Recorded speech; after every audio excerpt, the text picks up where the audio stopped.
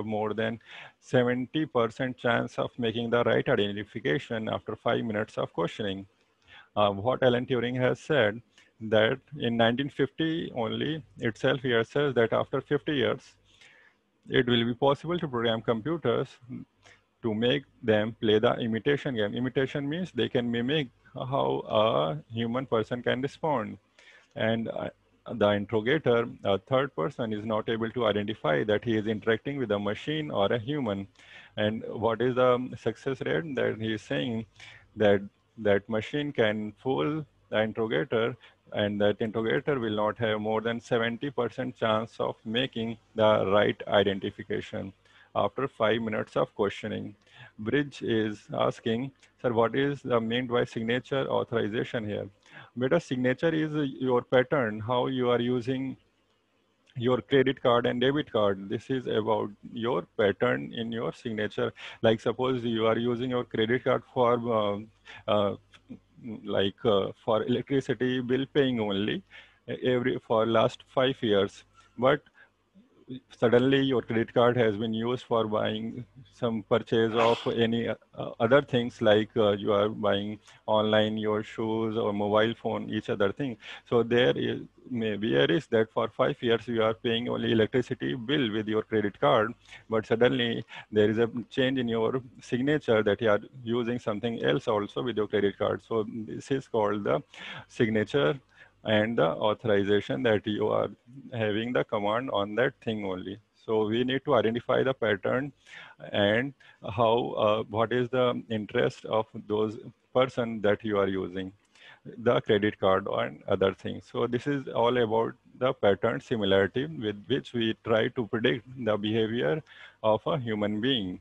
So every person is having a unique signature, like what is my signature, that you can have easily identify that every teacher or every person having a unique way of talking, or uh, having some kind of like you can say that greeting others.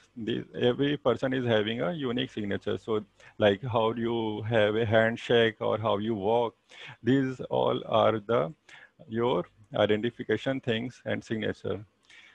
So Bridge is asking, so that buying pattern is our signature for credit card. Yes, it can be a buying pattern. It's maybe a signature for credit card. For example, I am just saying there may be any other algorithm also that can identify the signature of a person, how you are using. Suppose it is maybe a day of time, that at which time you are using your credit card mostly. Suppose you are using mostly credit card in your daytime from 10 to 5 only. But for 5 years, you have used your credit card for 10 to 5 a.m., 10 a.m. to 5 p.m. only. But so, sometime someone is using your credit card in the night, 1 a.m., 2 a.m. So there is a drastic change in the buying pattern of using your credit card. So I am just telling you that there are some unique identifications of a person that can put into your artificial intelligence algorithm. So there is not only one thing that you can identify is a signature of a person. A lot of things are put together to mark that you are the person who is using your credit card. Understand? So I have told you only two things, like it is like how you are buying with your credit card and what is the time of day.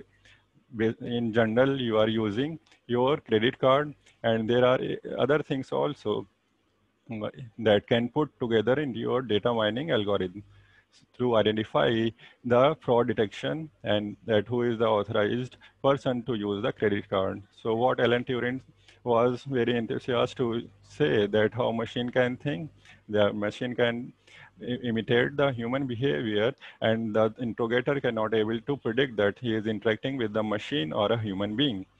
So let's see what is a Turing test and how uh, a machine can fool an interrogator.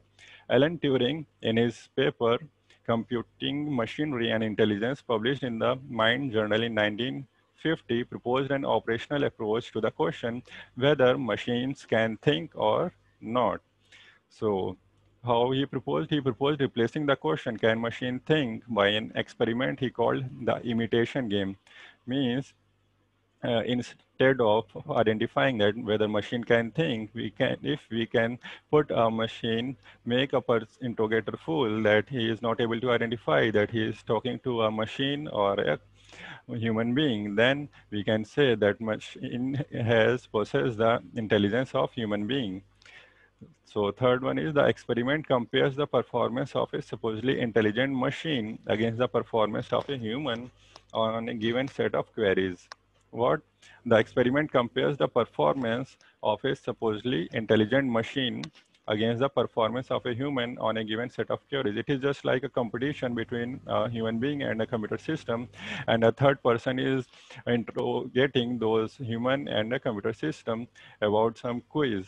Now, if both are able to answer things e- as compared to each other, then how interrogator can identify that he is interacting with a machine or a computer?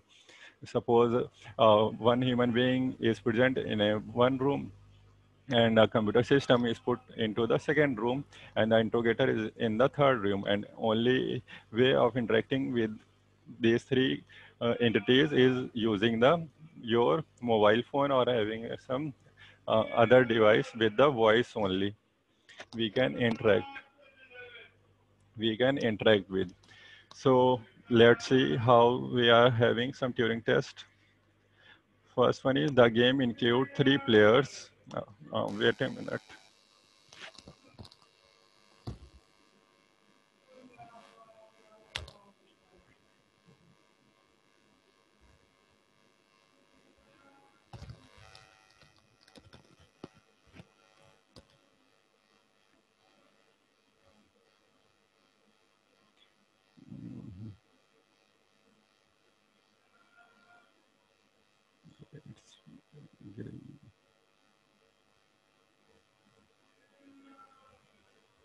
Okay, so what is the Turing test? The game includes three players with different goals: A, B, who answer questions, and C, who ask questions. A and B are of opposite sex.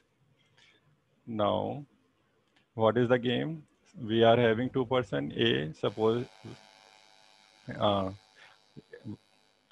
A is of opposite sex of B, and C is the interrogator who is now having the challenge to identify who is male and who is female. Now, the goal of player C is to determine the sex of A and B by asking them questions. The goal of player B to help player C in his task means B is, no, is helping player C in his task to identify who is who.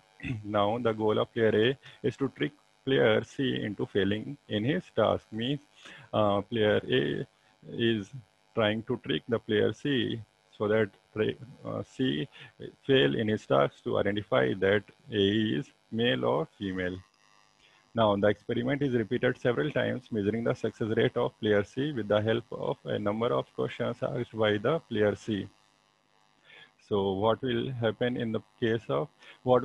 if a machine assumes the role of player A? Suppose a player A is now a computer system and player B is a human being. Now C, that is the interrogator, is have to identify previously that who is male and who is female. Now in this scenario, we need to that interrogator C is need to find who is a computer and who is human being. So will the question asker C make same number of mistakes as in the case when both A and B are human? Now Turing what said, if the number of mistake is equal, then the machine is intelligent. If the number of mistake is equal, then the machine is intelligent. Meaning, when both A and B are humans of opposite sex, and C, who is interrogating A and B to identify the gender of those A and B, and by having a number of rounds, if the success rate of identifying those A and B by C, suppose 60%, and suppose we have replaced the player A with the computer system. Now again, she is asking those questions or different type of questions with A and B with multiple rounds. Now again, if the success rate is 60%, then what Turing has said, if the number of mistake is equal, then the machine is intelligent. And standard variant of the test is also, this is the one variant that you have to identify the male and female kind of thing, and what is the standard variation of this test? The question asker C must identify the human player. We can have a variant of this Turing test where interrogator C has to find out who is human being and who is computer system. So this is a Turing test in which basically Turing wants to say that if a machine can mimic the behavior of a human being, then machine can possess the intelligence. Means if machine is able to identify, give the answers just like a human beings, then it can have the role of a human being. And if we assume that humans are intelligent, then the machine is also intelligent now.